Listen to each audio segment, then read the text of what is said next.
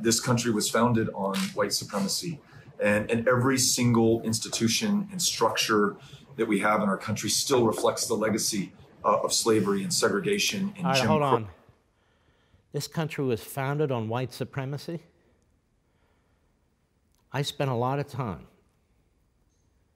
as a hobby and in work with my nose in documents and books and letters. This nation was founded on white supremacy? No, it wasn't. That is a flat-out lie. This nation was not founded on white supremacy.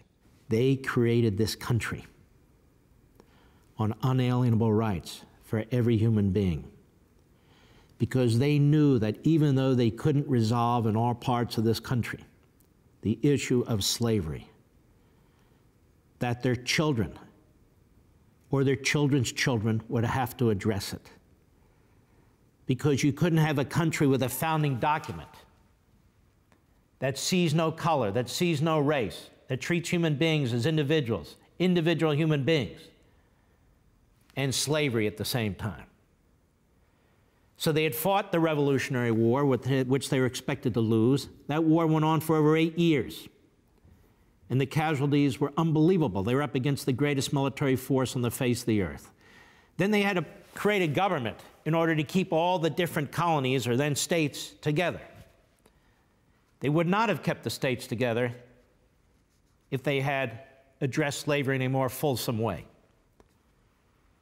South Carolina and Georgia made that abundantly clear at the Constitutional Convention. So they did certain things in order to create this nation, but they also knew that this issue of slavery would one day have to be addressed. They're given no credit from the radical left, no credit whatsoever. I maintain, and others do, that slavery would have gone on for a longer period of time had we not had a Constitution and a United States of America, because there would have been no need for a civil war. There would have been no need for a civil war, but there was a civil war. There were over 700,000 casualties in that civil war. To keep the country united.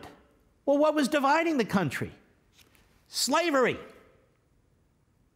You had a Supreme Court today. Oh, you can't question John Roberts. You can't question the Supreme Court on the question of citizenship. The Supreme Court in the Dred Scott decision in 1857 ultimately lit the fuse for the Civil War. Taney, the Chief Justice of South Carolina, basically he said that slaves are property, and that if they escaped to the North, they had to be returned to their owners. Lincoln, again, candidate, but later, condemned the decision, was appalled by the decision, disgusted by the decision, as were the other abolitionists and quasi-abolitionists. But we created a country that could fix itself.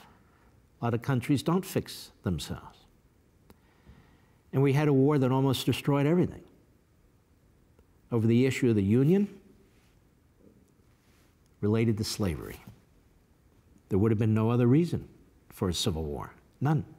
So when they say, in a dismissive way, when Beto O'Rourke, who's done nothing for blacks in this country, nothing for anybody in this country, that this country was founded on white supremacy, or white supremacism, or whatever they say, it's blasphemous. It's a lie.